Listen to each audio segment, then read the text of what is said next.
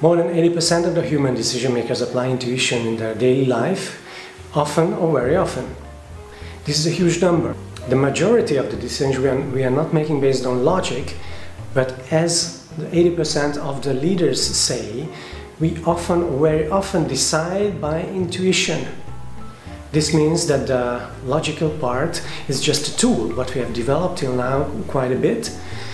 At the same time, the major decisions are not made by them, but the majority of the decisions are made by intuition, by applying intuition. So, what do we do now? We can consider to still improve logic, but what will we achieve with that if we are using intuition for decision making?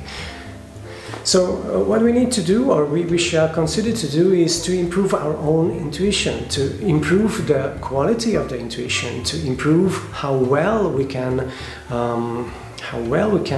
use the intuition, meaning if we can clearly catch those moments of intuition which bump up.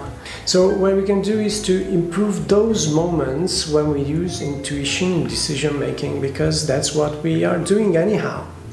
So if we are doing that, then let's improve the quality. If we are already doing, let's say, push-ups, then why not going to a gym? And why not using some methods to improve our intuition? There are several methods to improve intuition, by the way, but there are two major ways what we can categorize. One way is to improve the happy mindset. This is the path of so-called accumulations, because we are accumulating so many good impressions by positive psychology, by the findings of positive psychology. We know what we shall do in order to improve our life and others' life. So this way people become better. So these impressions, what we create in the world, becomes nicer and kinder and happier. So basically by that we become better people, happier people. So this path of accumulation, the path of happy mindset, is one way what we can use in order to get more relaxed. Because if we are relaxed, then our intuition can cut through the clouds of our thoughts and feelings, like a sun shines through the clouds of the sky. So the other method what we can use is called awareness intelligence. What does it mean? It means that we are just becoming more aware of what is happening. What is it becoming more aware? Because we are always aware. Yes, at the same time we can become even more aware and more mindful, meaning on the physical level, in terms of other things in our body as well, on the social level about social connections and our internal feelings. On the level below that, the cultural level, the tendency and process level, which is connected to our habits, what we bring from home, these cultural tendencies and so on. So we can be aware of those. We can get to become aware of those by, for example, improving the prefrontal cortex by different methods, for example, mindfulness.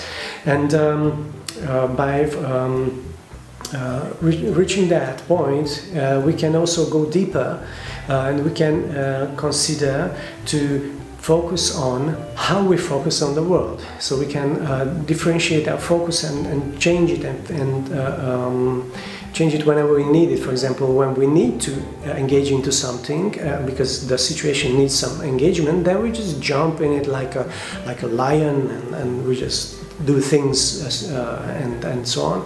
But when we can relax, then we just stay in space, we call that.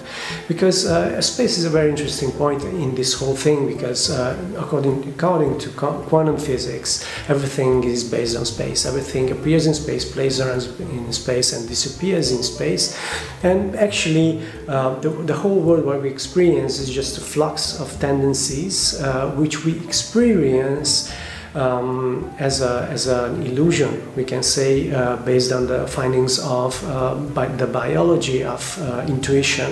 We can find links about it. And also we can consider that not only that, but in economics, Daniel Kahneman wrote a paper about professional intuition, that, for example, people in economics use their intuition a lot in their decision making. So philosophy is about it. The whole philosophy is mainly around how we perceive things, how we treat them as wisdom, and how we apply it. And also psychology. Psychology has the method of positive psychology, and basically the positive psychology makes us able to relax and be able to be relaxed enough to be able to look into our own minds and not be afraid of it. So just to be relaxed and let intuition appear. So focusing on space, this quality of space itself, only by that we can improve our intuition. So we don't do any special thing. We just live our life as we lived till now, and we live make our decisions just like that, just the way we did till now. And in the meetings we sit just like that, and we talk like the same, and so on, the same way. We just know that behind everything there is space. Everything appears in space, plays around and disappears in space. We cannot create a pure vacuum because constantly light particles appear in it, and the virtual particles which come together and become matter at the same time, at one point of a time. And then we can see that there's much more space within an atom than so-called matter. Because that matter which is in the atom also can be cut into pieces, and they can be they dissolve back into space at one point of time. So basically, we know that everything is based on space. Everything appears in space, and with this knowledge, we can highly improve our intuition. So, if we want to get deeper into what we say and how we improve our intuition, we can just consider to apply happy mindset and awareness intelligence as a development method. So the happy mindset is what makes things better, what transforms those things which need to be transformed, which were picked out by awareness intelligence, and get transformed by happy mindset. With those methods, positive psychology methods, which make things better. Let's say it like that, just easy like that, easy as that. So awareness intelligence, happy mindset, these two together combined we call responsible happiness, because it's not only happy, because we're not only smiling all the time, but it's also responsible. Why? Because we also point out things. So these two combined is responsible happiness. And if we keep the experiences of space behind everything, and we just know that everything there is more space in the matter than material itself. So there's more space in everything, and space connects us. Space penetrates the other things, it penetrates our own atoms, it penetrates other people's atoms, and actually this space is full with different particles and light particles and energy and different morphic fields which are pointed out by quantum physics. So these can be experienced by intuition.